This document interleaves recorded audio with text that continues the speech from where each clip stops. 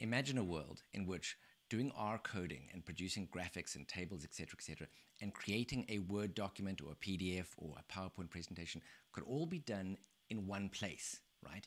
So that as your data gets updated or as new data arrives, the document that you're creating is updated in real time and always up to date. You don't have to recreate it ever. All of that can be done with Quarto. Exciting times. Stick with me. You are going to love this. I promise you. On this YouTube channel, we're creating R programming videos on everything. Now, some of you may be familiar with R Markdown, which is the exact same concept. In actual fact, Quarto is really just an extension of that. It is using R Markdown. It's just much, much easier to use, and you're going to see why in just a second. What you're looking at on the screen right now is a PDF that I created in Quarto, right? And it was super easy to do, and I'm going to teach you exactly how to do that. And as you can see from this PDF, you can create citations in a bibliography. You can create cross-references between tables, you can create the tables themselves in Quarto and the graphics, and it inserts them automatically. It's very exciting. It's all automated. It's not difficult to do.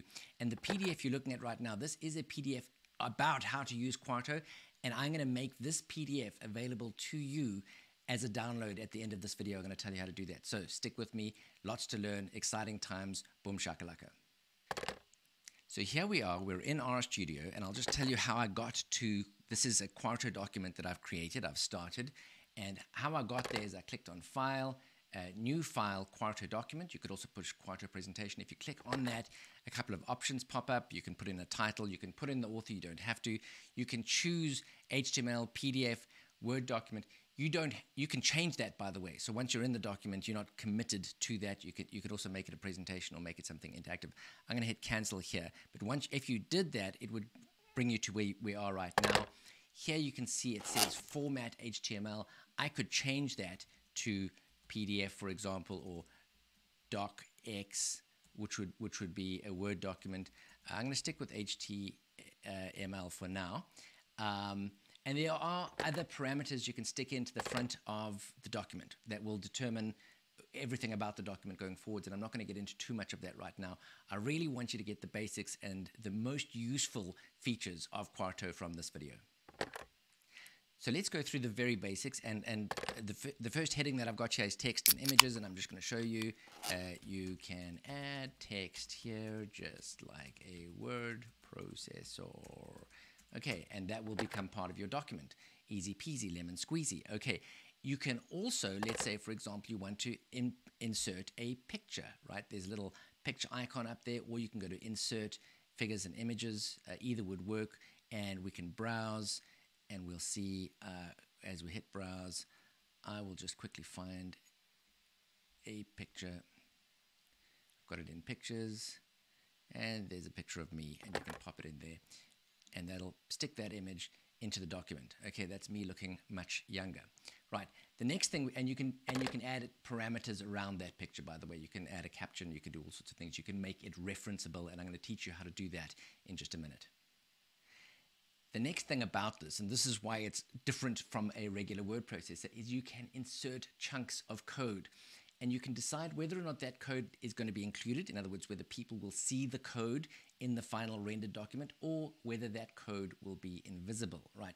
So the first code that I'm going to show you right here, I've got the first subheading that I've got here.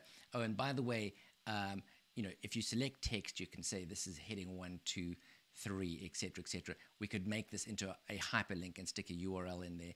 Another very, very nice little feature, by the way, before I carry on, if we go back up to our text over here, is you can put a little backtick around some text, and that text will be highlighted in the document. So there's a couple of little tips and tricks. I'm not going to go into every single little detail in this lesson. But our first code chunk, and we call this a code chunk, we've got some code, and I want this code to appear in the document, and so I haven't given an instruction for it to disappear. I'm going to show you how to do that in a second.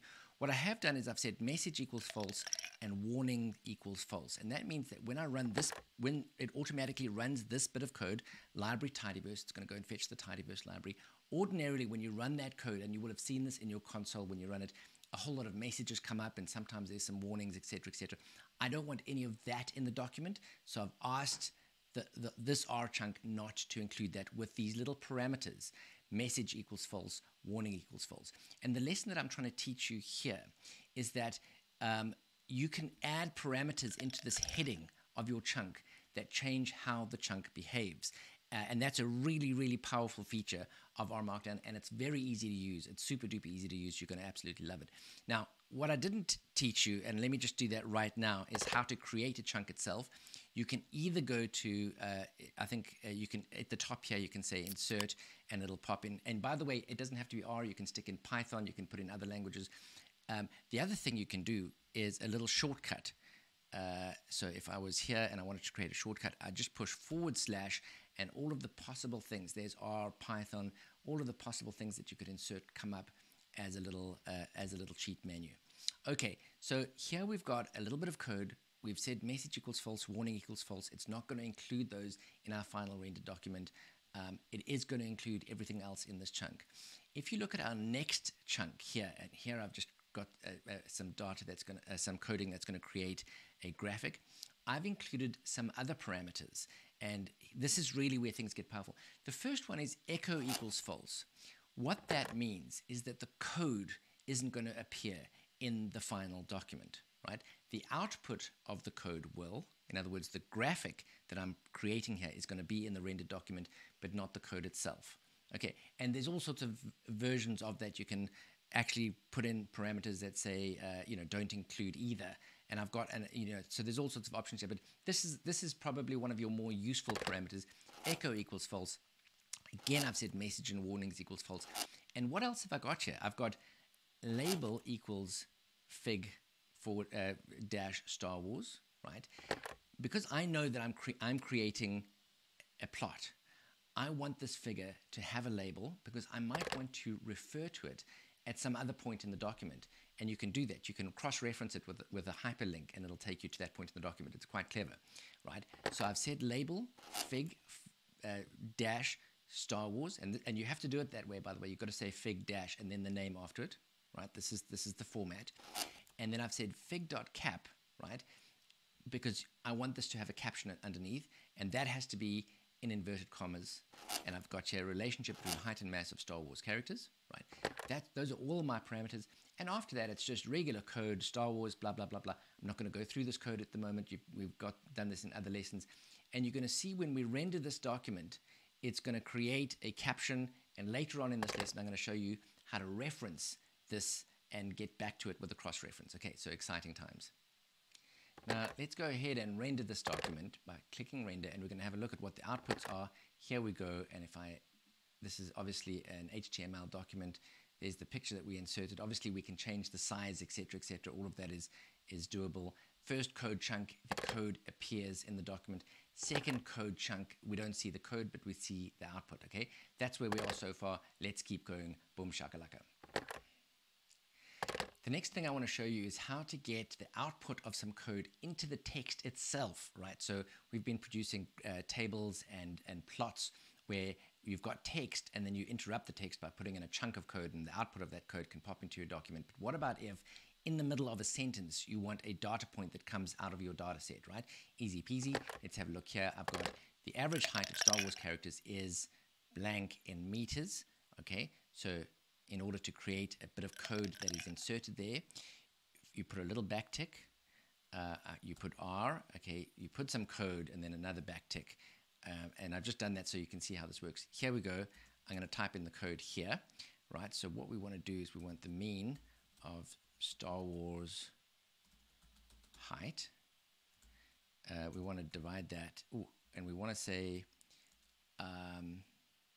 NA remove equals true. Otherwise, it won't create the mean because there's some missing values. We want to divide that by 100 to turn it from centimeters into meters. And the other thing we want to do is we want to round this off to 2 decimal places, close brackets. Okay, shall we render that and see if it worked?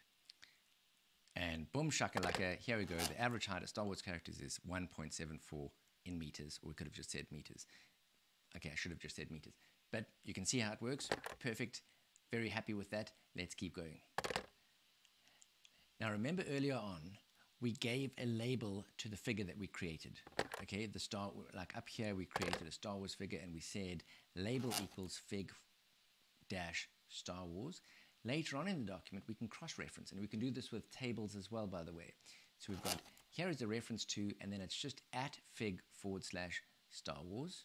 Okay, and when this is rendered, and we've already rendered this document, so this will be done. I don't have to re-render it, but here we go. Here is a reference to fig.1, and if we click on that, it'll take us up to that figure. And by the way, it will always keep the right order, right? So whatever order you've created your figures in, it will number them correctly and keep them in the right order. So it really is thinking ahead. Beautiful stuff. Boom shakalaka. Let's keep going.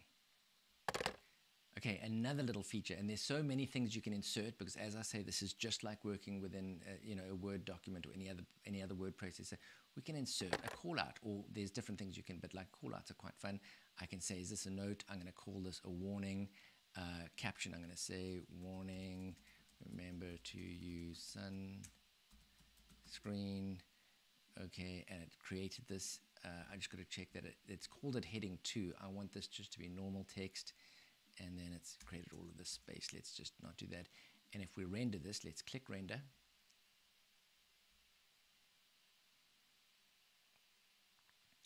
There you go. Warning, warning, remember to use sunscreen. Okay, it just sticks it right in there. And there's lots of these little features that you can really turn your document into something beautiful. Now, at the end of your document, you're going to want to have a bibliography. Easy peasy. Let me show you how you do that.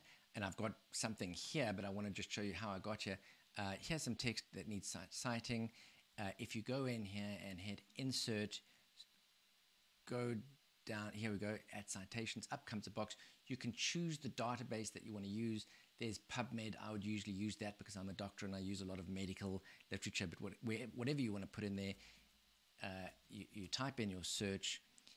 It will do the search from within here. There's lots and lots of ways that you can get your citations in here, and I'm not going to get it. That's like a lesson all of its own, but just so that you can see more or less how this works, you select your citation. It creates an entry here. There it's created an extra entry, and when we render this, our bibliography will have that additional entry. Now, what I often do here is I include a page break, particularly if I'm creating a PDF. It doesn't really matter if you're rendering in HTML. But if you're creating a PDF, you want your bibliography to be on a new page, right? It's the end of your document. You finished all of your text. You want a nice fresh page with a heading, and you can see I've created a new heading there, heading 1, bibliography, and then it'll create the bibliography underneath that. How did I create this page break? I used insert short code, right? And then inside here, I typed page break, right? And it creates a page break. Let's render that. And you'll see it's included the citations. Okay, and here we can see the new citation that I stuck in right over there. I don't even know what it is. I clicked on it randomly, but it is hyperlinked. And then, of course, down in the bibliography, down here, it's included all of the details of that citation. Here, it's just put a little line because it's in HTML. If this was a PDF, it would actually create a new page at that point. Okay, so on your screen right now is the PDF that is available to you as a download. You can go through, and I've got a lot of detail in this PDF, really, a lot of the more commonly used constraints and useful commands, etc., etc. This PDF is available with all of the other resources that I have. I've got a resource library. Everything there is absolutely free. Click on the link that's on the screen right now and download this and enjoy Quarto. Happy days. See you soon. Take care.